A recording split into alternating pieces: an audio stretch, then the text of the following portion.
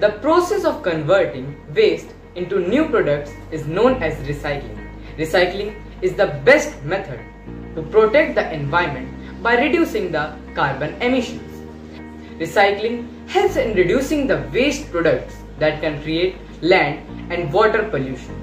Reduce simply means living more carefully so that you have less rubbish to get rid of.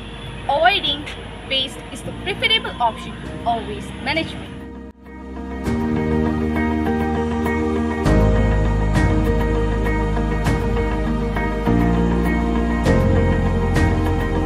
Reuse means use the same item more than once, preferably many times.